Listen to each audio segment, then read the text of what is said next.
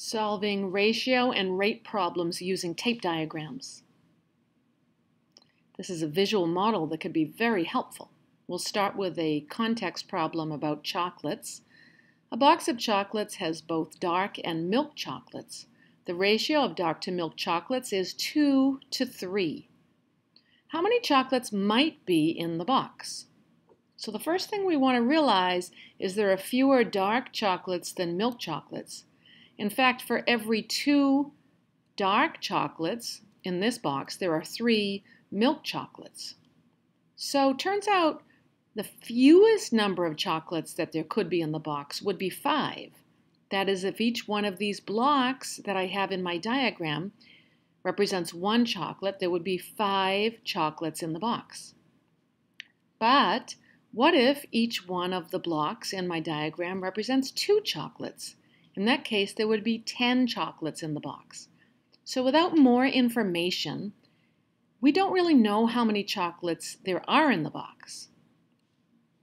In the next problem, we have more information that's given. First, the ratio of dark to milk chocolates is still 2 to 3. But we are told that there are 18 milk chocolates in the box. And the question is asked, how many dark chocolates are there?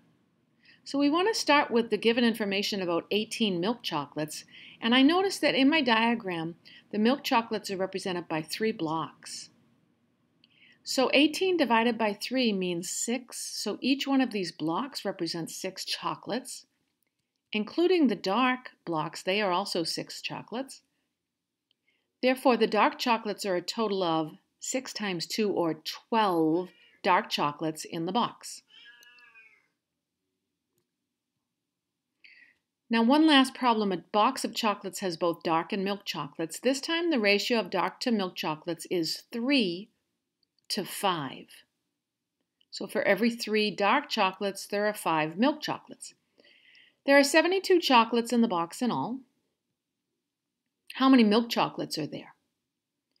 So now, looking at the 72, this is a bigger box of chocolates, of course. In my diagram, there are 8 blocks. 72 divided by 8 equals 9. That will help me figure out how many milk chocolates there are in the box. Every block is represented by 9 chocolates. And for milk chocolates, there's 9 times 5, or 45 milk chocolates in the box.